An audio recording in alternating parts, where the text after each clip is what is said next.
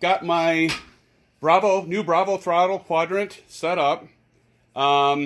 There's a couple things I want to point out that might frustrate some of you as soon as you get it and you're expecting to use it right away in MSFS. Not so much with throttle number 2, and I'll get into that in just a moment and how to fix that.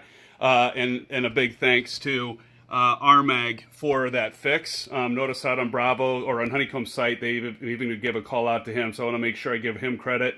On YouTube, you can see he's got a fix for it, but I'll show it here as well.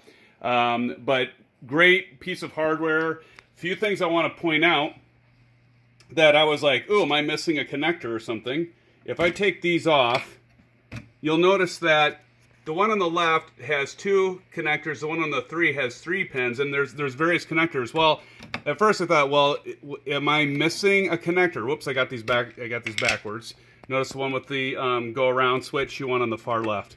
But in any case, I was kind of concerned at first. I was like, oh, it did one of the metal connectors. Am I missing one? But I went back and looked at Honeycomb's video, and I had to pause it just in the right spots and saw that it was the same from the demo as well. So don't be alarmed by that. That seems to be normal. You know, so it does. It has the same dimensions as you probably have seen on the website as the others. I have to say I'm really impressed. I was a little concerned at first that these levers might be too small. They're not once they're mounted. That's all great. You have these little rubberized sleeves that you pull off of there. I wish there was like a box. They did such a good job in putting a box with the levers that they go in, but not a big deal. I'll just find a box for those to set aside. I've got to give credit to Honeycomb. As they did with their Alpha, they could be charging people. In my opinion, they could be charging at least double for these devices, but they aren't doing that. They're giving us quality products at a reasonable and affordable price so we all can enjoy them. You know, you don't have to have several $1,000s to invest in a throttle quadrant. You know, many are out there. Or for the flight yoke, like the TPR, I do love the Thrustmaster pedals. But I mean, even those pedals are $550 if I remember what I paid for them. I have to suspect that Honeycomb's going to come out with really good quality pedals. Again, I love my Thrustmaster pedals, but you know they're charging probably what they should be charging. They are all aluminum and metal, so that's great. But in any case, good quality products. The shipping material is top notch. I mean, second to none. I have been so impressed with how Honeycomb is packaging this stuff, protecting it, and sending it to us. Nothing bothers me more than I get a new piece of hardware, and you know, once you get it from the shipping, whether it's from FedEx, USPS, UPS, Amazon, sometimes the packaging is all smashed, and sometimes the product inside is smashed. Honeycomb prevents this. They don't ship directly in just the packaging for the device. They actually put it in another box, so the outside box can take the damage, the inside box stays intact. And I have to say, I am super impressed with them. Anyway, back to the throttle quadrant. So that's one thing to notice about I wanted to point out on those connectors. Don't worry, when you go to put on your throttle lever or your mixture handle or your prop lever, those have different connectors by design, I think. So don't worry that you're missing, you know, they're not all connectors. Okay, so on to the next thing. The thing that drove me nuts at first until, again, checking out Rmag's fix on YouTube was the fact when I got into Flight Simulator, this right throttle, as you can see, it's moving up and down. It didn't at first. Matter of fact, if you go into controls and you go to Bravo Throttle Quadrant and you go to power management, sorry, so Bravo Throttle Quadrant, power management, and then under throttle, what was happening till I used Rmag's fix was I'd move this second and it wouldn't do anything. It would just stick there. You know, and so it's a bug in Microsoft. They'll probably fix it, but he has a fix. I'll put a link to his video below. I'm not going to go through it because he already shows how to fix it. He deserves the credit. He deserves the views and the thumbs up. Please do thumbs him up. And yeah, I think he's got 1,200 subscribers. I'm going to subscribe. But anyway, I wanted to show that. But great quality hardware. This has got the brackets just like the Alpha flight controls. All solid metal, heavy duty metal. It's just a quality product. Again, I love it. You can see that everything's mapped out here. for the different controls. I think Microsoft, for the most part, other than the Throttle 2 so far that I've noticed, I haven't set everything up completely, but it looks like the button assignments are good. You know, if I hit heading here, let's see if this will show. If we go to search by input, if I hit the heading, let's see if it goes. So yeah, auto heading hold. Let's do nav. Oh, we gotta click this. Search by search by input, excuse me.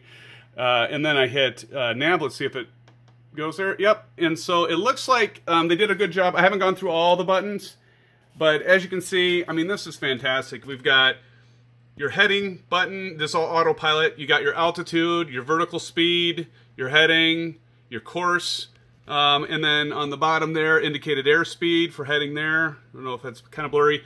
Your gear indicator, and then you've got your heading, nav, approach, reverse, course, altitude, vertical speed, and indicated airspeed, and a knob that you can adjust this up and down. And then on the right, you know, auto engage the master autopilot, the flaps. These levers are, I mean, they feel quality. I mean, they do not feel like cheap plastic. Like, I came from, as I showed in another video, SciTech, and those were okay, but there's just no, there's no comparison. And then you have a tension screw, so you can make these levers either more tense or less tense. And by the way, a buddy of mine 3D printed some of these controls that I had on the SciTech, and I put them together. I ordered some hardware there, and then, but I had to put, because I didn't have any tension on the axis, I had to put these little rubber things to keep it so when the throttle was like half towards the bottom half of rotation, they would just fall all the way down. No, leave it to Honeycomb and the engineers there. They've thought it all through. They fixed that. They gave us a way to tension it to our liking. I just can't say enough about these guys. I am so impressed with their products. Again, I'll keep the TPR pedals. Those are full-size pedals. I'm interested to see what Honeycomb has, but I can't imagine it's going to be any less amazing. These guys deserve, guys, gals, they just deserve all the credit in the world, you know, that have put these products together. They're thinking about us. They're flight sim enthusiasts themselves. I highly recommend it if you can get it. Again, don't buy. I mean, you do what you want, but I would highly advise not buying somebody that bought a bunch of these up and they're trying to make a profit. As a matter of fact, Honeycomb made it right. I remember many of us went to buy pre-order, and like within like just seconds, they were all sold out for the entire pre-order. So what Honeycomb did is they went back in. To my knowledge, they I don't know if they redistributed or they just had they did another product run, and they did 4 weeks and they made it available to anyone that tried to pre-order. Or they reopened it. I can't remember exactly how they did it, but they did it right. They made it right. And, you know, you'll get one. Just, if you can be patient. Here I'm saying be patient. I've got one, right? But I ordered this back in, what was it, September, I think, if I remember right. Maybe it was, yeah, I think it was September. But in any case, don't pay the scalpers. Don't pay them for these products. It just encourages it. You'll get one, you know, just keep your eyes open and they'll become available, just like their alpha flight control. So anyway, hopefully you enjoyed this video. I'll come back, probably post another video after I get this all completely set up and tested out, do a few flights, maybe run them through with you. But just wanted to make sure to point out, I'll put a comment in the bottom and a link to Rmag's post on how to fix Throttle 2 for Microsoft Flight Simulator. Again, don't panic. I kind of got a little nervous at first, thinking that maybe I had a defective unit. No, it was just a bug in Microsoft. So, you know, just be aware of that. And thumbs up if you like this video. Appreciate it. Subscribe if you would too, but not necessary. Just hope this helps you. Thanks.